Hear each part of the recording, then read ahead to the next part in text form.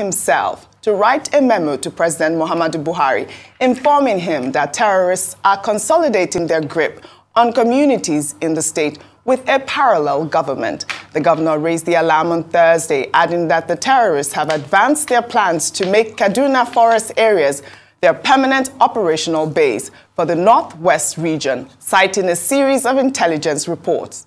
El-Rufai also informed the president that the terrorists have enacted a law to ban residents from participating in the 2023 general election and are now settling disputes. Hello, my people. It's Tony here again. As you could see from the opener, El-Rufai is facing hell now. Hell in the hands of kidnappers, in the hands of terrorists, in the hands of the people they invited to the country in 2014 to help them take over from Jonathan. The evil they perpetuate then is now haunting them. And when everybody is telling them, let's quench this fire, let's quench this fire. No, they said no. They send America away. All the intelligence in Nigeria, all the former generals wanted to step in and quench this fire. They said no. Because of that, you know how many generals went down? You know how many head rolled? One of them is the man you are seeing on the screen, Dr. Obadiah. They killed the man for telling the truth, for trying to help Nigerians. You know how many lives they will have saved? You know how many lives they will have saved if they had listened to the Americans when they came in 2016 to help. When this man is crying, Obadiah cry, all the generals cry, let's do this, Buhari turned his deaf ears. If the police catches the terrorists, they will go and release them and reinstated back into the community. They are in our forces. They are in the army forces. They are in the police. All our borders are open. They were charging ransom. They made them rich. Now these people have growing wings. They are now out of their controls.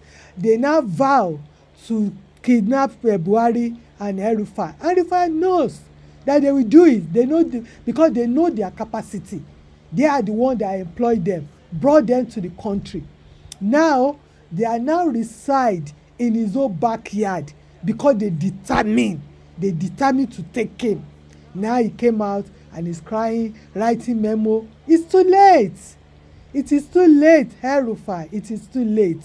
You have to deal with this by yourself and alone.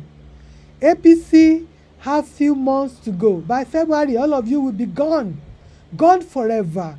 A new set of people will come in. Nigeria will give a new set of people chance, and whatever all the secrets you've been keeping, it will be opened.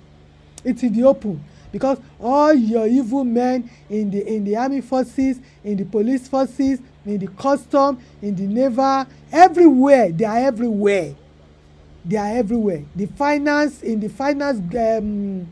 head of the finance, they are all Fulanis.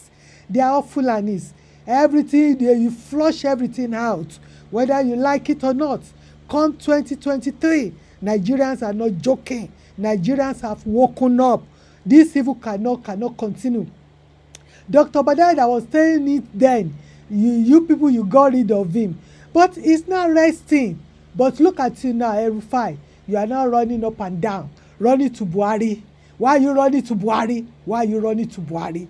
Are you not the security officer of your state? Are you not? These are your king's men. Now you cannot handle them. You are running up and down. Thank you, my people. I hope you learned something from this video. Come 2023, vote better people. Kick out APC, kick out PDP. Let peace reign. Thank you. Bye for now. General of the Federation and Minister